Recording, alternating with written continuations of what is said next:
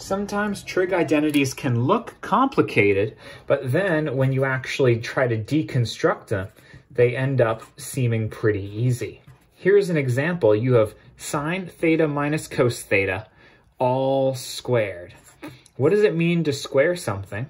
Well, it means you multiply it by itself. So I'm going to rewrite my left-hand side, expanding the square out.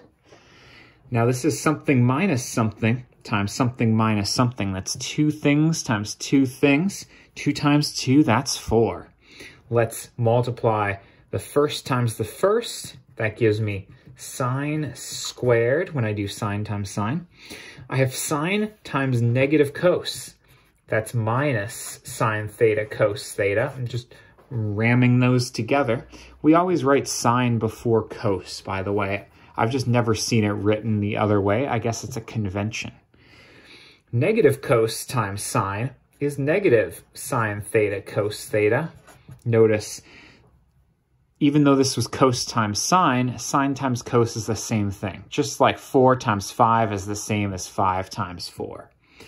Then I have negative cos theta minus another, or times another negative cos theta. That gives me plus cos squared theta. Cool.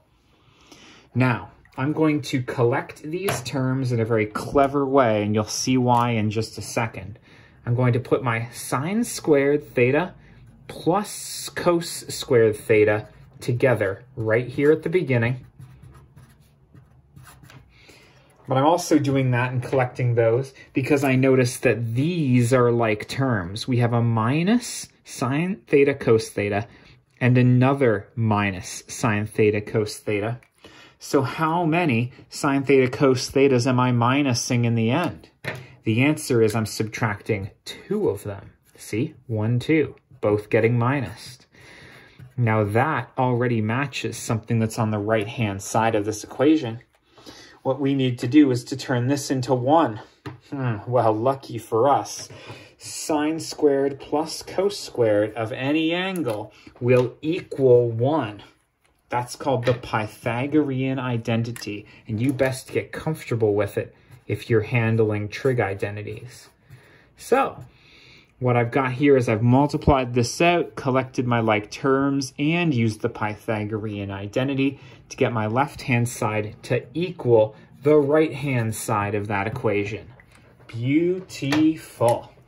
So, left side equals right side, and more importantly, if you take the sine of an angle, subtract the cosine of that angle, and then square your answer, you'll get the same as if you subtract 2 sine theta cos thetas away from 1. Wow, sounds complicated, and I don't know if you'd ever actually use that in the real world, but hey, this trig identity is solved. Best of luck.